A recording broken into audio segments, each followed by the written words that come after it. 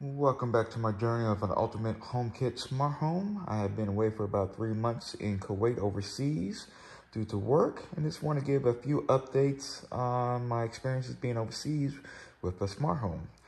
First, I can say that nothing failed, whether it was updates to the Apple 17 framework across my devices or HomeKit in general. So I was really surprised and really happy with that.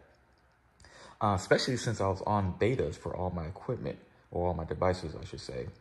I was able to check my smart home and view all my devices with no issues, remoting in. I heard horror stories in the past from people who like leave on vacations for a couple of weeks, whatnot, and the smart home just becomes unresponsive and stuff's not working. And I didn't have that issue at all. Granted, my wife was still here with the kids and everything, but everything still worked, no issues, and I'm very happy with that. Second, the wife never complained, not once, about the smart home or the automations or anything that's related to HomeKit. Everything worked like it was supposed to, and I was really pleasantly surprised and very happy with my setup and everything. This is what you want out of a smart home, and I believe this is what Apple wants out of HomeKit. They just want it to work like it should. I did have a couple of issues. Those issues were not because of software or networking or HomeKit in general. It was something like physically altered the device, like the TV, the TCL TV that I reviewed. Um, I have it set up in HomeKit, so it has a button and everything. I can turn it on and off, switch inputs. But the thing is I want to say about 2, maybe 3 weeks into my rotation in Kuwait, um, it just became unresponsive. It had the dreaded no response. And I just, for the life of me, couldn't figure out why. And I was like going into the Ubiquiti app for Unify and just kind of restarting the switch, the router a few times. And everything else was working fine. It just was not coming back up. So I thought maybe it was, maybe some type of firmware happened over while I was gone, and it updated and it kind of worked some things. Come to find out, the Ethernet cable was just kind of unplugged, and I think my daughter had something to do with that. Because right now you can't tell, but all my subwoofers are either unhooked or unplugged because she just goes back there and just do her thing. So now that I'm back and I'm able to kind of keep an eye on her, to keep her hands off that stuff, hopefully my stuff will be just fine. The other thing I had was the iSmart Gate garage door opener. Garage door number 2, which is the main garage door that me and my wife use, that became showing a status of always open. And that happened about 2 weeks before I came back home. All of a sudden, because I checked in the home app daily, just to check on the status of everything, make sure everything's good to go. And all of a sudden, it was just showing open. And I looked at the camera feed, but the garage door was closed. Like I can physically see that the garage door was closed, but it was showing as open. And so, of course, I did a restart thing on the iSmart Gate. I went into the Unify, restarted it that way, and I even like opened and closed it because I had that same issue when I had my Q, especially with that wireless sensor, saying that it was open when it's really closed. So I thought maybe if I just open and close it a few times, and maybe it kind of work itself out. It looked like it did for a second, and then all of a sudden it stopped showing that. And the reason why I wanted to get that kind of fixed and resolved is because I have an automation set up at nighttime, especially with the alarm system. So if I am home and the alarm system is set to home, and that means everyone's inside, no one's leaving, everything's locked up, and all of a sudden someone opens the garage door, then it's going to shut off a red alert alarm on the home pods, and then it switches some of my lights on the safe and sounds to red, saying, hey, this is not normal. Someone shouldn't be opening the garage door at this time of night. it's because if me and the wife are at home, and like I said, the security system set to our home, that means everyone's home that's supposed to be home. That means somehow the garage door was compromised, and I wanted that automation to make sure that, especially with I'm away, if she's here at home, to to to get into action. And so that actually went off because I thought I fixed it, and sure enough, it the sensor, for whatever reason, was saying that it was open, and my wife was trying to call, and unfortunately the place I worked at, I couldn't have my phone on me, so she's trying to call. She's like, hey, the alarm's going off, the lights are red, and all of a sudden, and I got back to my room in Kuwait, and I was like, oh crap. So that morning I had to go out and check the sensor. And I told her to check the sensor beforehand, and she did it. She forgot about it. And check the wired sensor, because I think the sensor I told her to check was the sensor on the actual garage door opener, for if it's obstructed, to prevent it from closing on you and crushing someone. So I thought she was thinking that I was talking about that sensor, which wasn't the case. So I had to go up there, get the step ladder, and check the wire sensor on the iSmart gate. And sure enough, the magnetic sensor, the part that is free, somehow got moved. And I just don't know. I probably could check the camera feeds, whatnot, and see exactly what was happening. But somehow it got moved out of place. So I had the wife get some more 3M tape and reset the sensor back to the proper place, and it started working fine, no issues. So those were the only two issues I had when it came to no responses in HomeKit, or a false response in HomeKit. So other than that, that was pretty much it. Also, being away and everything, with the updates to Apple TV and HomePods, whatnot, especially being on the beta versions. So I was constantly getting updates. And at one point in time, my OG HomePods took over as the main hub. And at first I was kind of worried. And then all of a sudden, I was like, I shouldn't have to worry, because it should just work. And believe it or not, it did work. Automation worked. Camera feeds worked.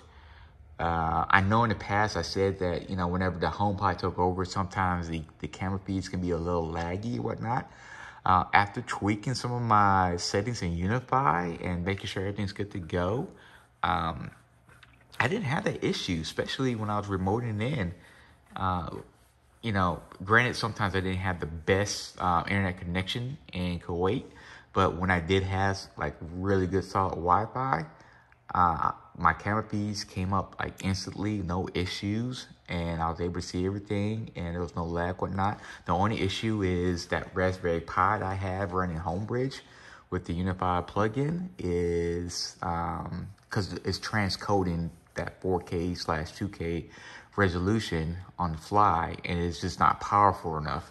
So I am gonna get that Intel NUC that I had running scripted on. I'm going to reformat that, put Windows 10 on that again, get Homebridge up and running on that, and then use that as my Homebridge server once I kind of get that fixed. Once I do that, I think that's going to eliminate my transcoding issues. It should be a lot more speedier when it comes to pulling those camera feeds and whatnot.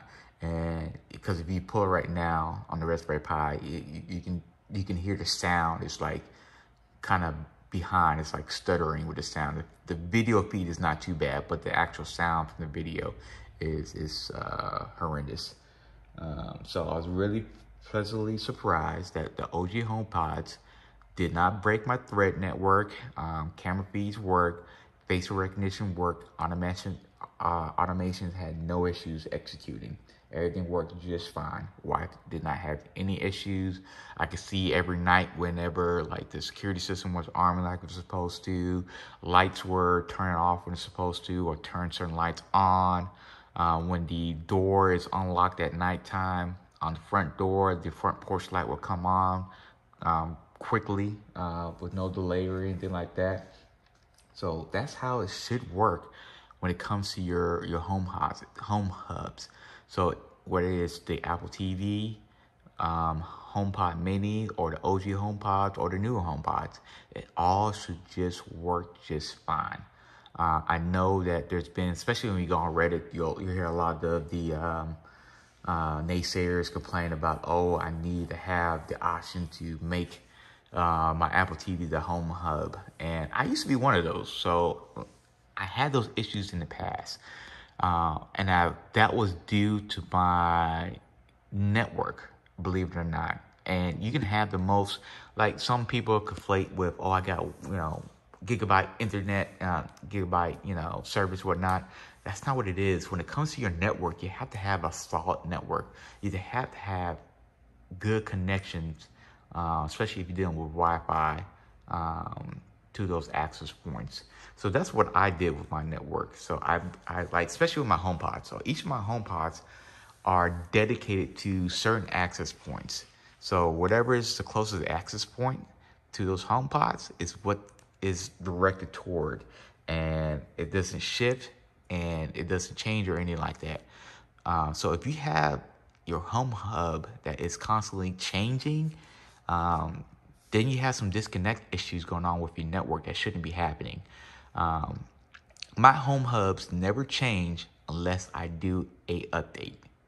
So once it doesn't update, that's when it changes. Then it goes to the next hub that's available, and then it'll update, and then, everything works. And that's how it should be. Another thing that surprisingly, I was pleasantly surprised, was my first alert 1 leak smart carbon monoxide detectors. I have not had a false alarm since the last time I had that rant on my video. And that was like the biggest thing I was kind of worried about, being overseas with Karina, the wife and everything. I was kind of worried that those alarms were going to go off, especially that, in the middle of the night, but not. Because those things can be difficult to turn off sometimes, because they'll trigger the interconnect and all the other ones will start going off, and you have to silence each one. So I did not have those issues, and hopefully I'll continue not having those issues, and I will knock on wood on that one. And let's just pray that this trend continues. After I did that vacuuming and kind of blowing it out with an air compressor, I think I have all the dust and the dirt or whatnot, and also kind of fix the humidity issue I had with my AC as well, because I was keeping a lot of humidity in the house. I think that was causing some of the issues too. So once I kind of got that fixed, I stopped having those issues. So if you're not on the betas on 17.2 yet, there's been a couple updates. One with HomeKit, and then one with the Apple TV. So with the Apple TV, I'll go ahead and pull it up right here for you guys. If you notice, when using the Apple TV app, you now have a side low bar on the left-hand side to do your searching, go to the home, Apple TV Plus. Right now, Major League Soccer is a big thing that Apple is pushing right now, so they have that. Sports, store, library. So the library is, of course, all your iTunes movies you have on your iTunes account. And then you have certain channels that are on your Apple TV app. So, like, I subscribe to the Paramount Plus because there's some shows I want to watch on Paramount Plus. And that's one of the channels I can pull up. And, Prime, HBO Max, Hulu, Disney Plus, Crunchyroll, and all that good stuff. So that is a new feature on the Apple TV. Another new feature is on the actual Home app.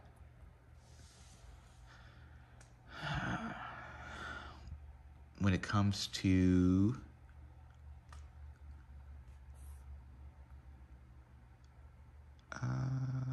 activity notifications. So, they have added a couple or 3 new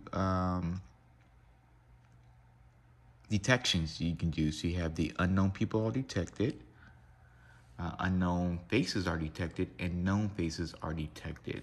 The animals, the vehicles, and the packages were always there. So those are 3 new ones added to your doorbell when it comes to activity notifications.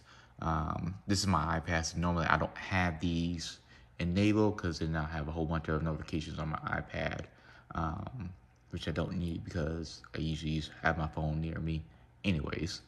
So besides that, I did do a short on the new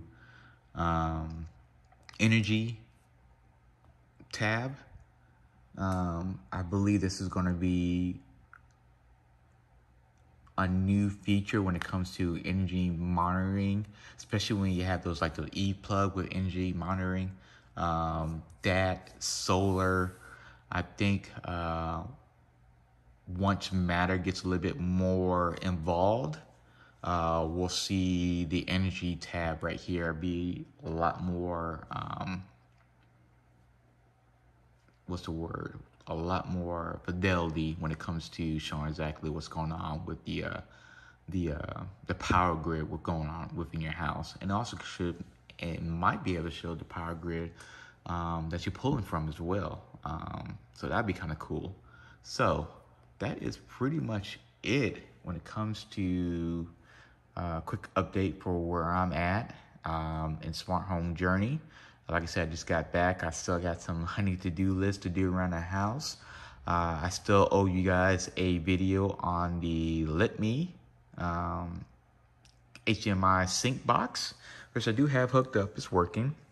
My biggest gripe with the sync box is Dolby Vision. I'll go into a depth on that one. I do want to, because I have to run some more cables, some HDMI cables. I got some more updated, like bona fide, like 8K cables, just for kind of future-proofing a little bit, just make sure I have those cables in place so I'm not worried about pulling those cables through later on when I do decide to get an 8K TV once it become more available and a lot cheaper, of course.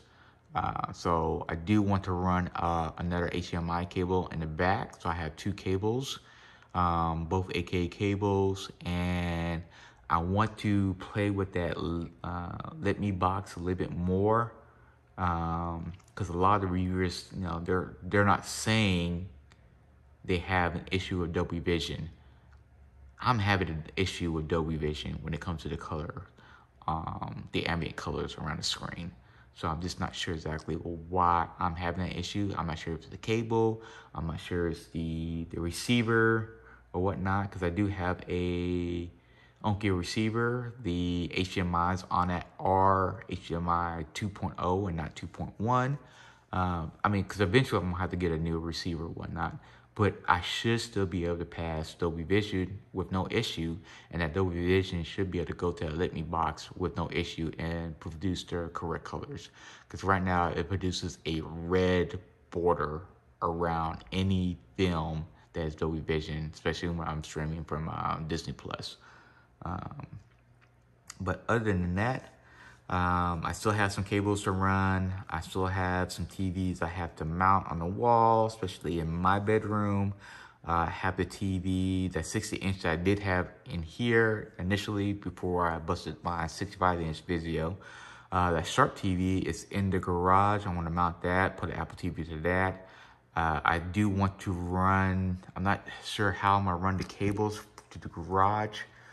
If I'm going to run Ethernet cables directly to the switch in the laundry room, or do I want to daisy chain a small little flex switch from Unify in the garage and have the Rain Machine, the Apple TV, the Sharp TV, and the iSmart gate run off that hub or that little small switch, and then run just one cable to the garage as opposed to multiple cables.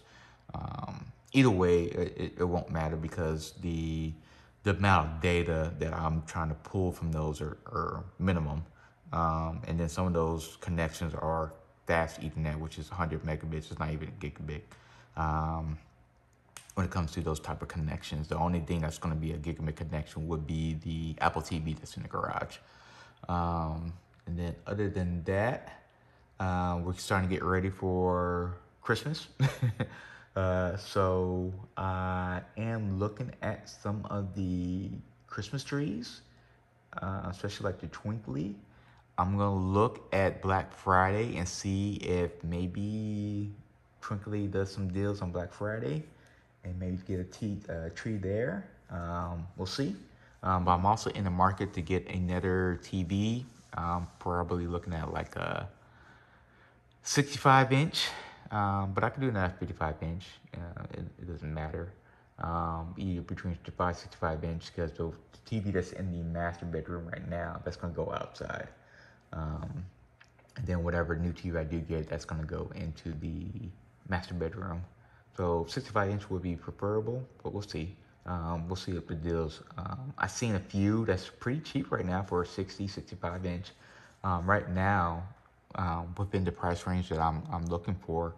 But, you know, Black Friday is supposed to be where you can get those killer deals, whatnot. And if I can get a 65 inch, that's around $350. I might pull the plug on that one and go for that. And then we'll see about the tree and whatnot. I mean, I have a tree already, which I'll properly place right over there. But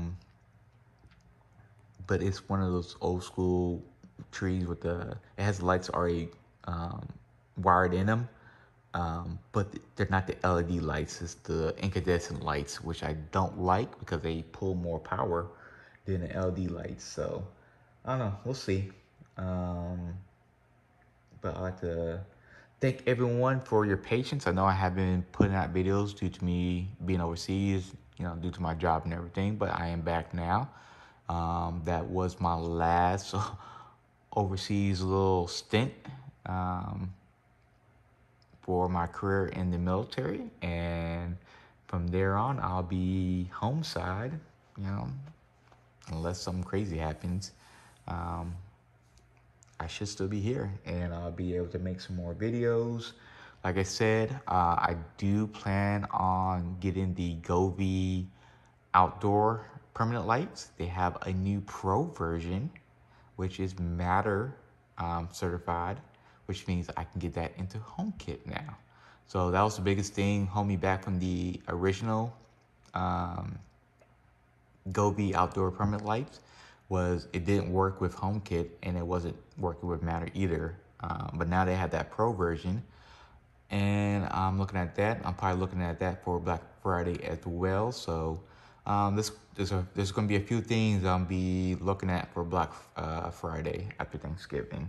So between the tree, 65 inch, 65 inch TV, and then the outdoor permanent lights, because the wife, she was really adamant about getting those lights, not just for Christmas, but for any type of season like Halloween, 4th of July, and Christmas.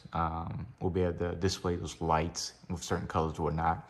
It'll be a little more festive around the house. So, yeah, so that is pretty much it. I do appreciate everyone's patience. Like I said, I appreciate the subscribers I did pick up while I was overseas. I do appreciate you guys. Continue to watch the content. I'll be pushing out more content more frequently now that I'm here, and I'll have a lot more free time. If you have any questions, please drop a comment in the comment section below. If you notice, I reply to all my comments because I am a small channel, so I do have time, and I'll be able to reach out and give you some of the advice, some of the issues I have, and we'll go from there. Like I said, if you want to like, comment, subscribe, I appreciate that, and I'll see you in the next one.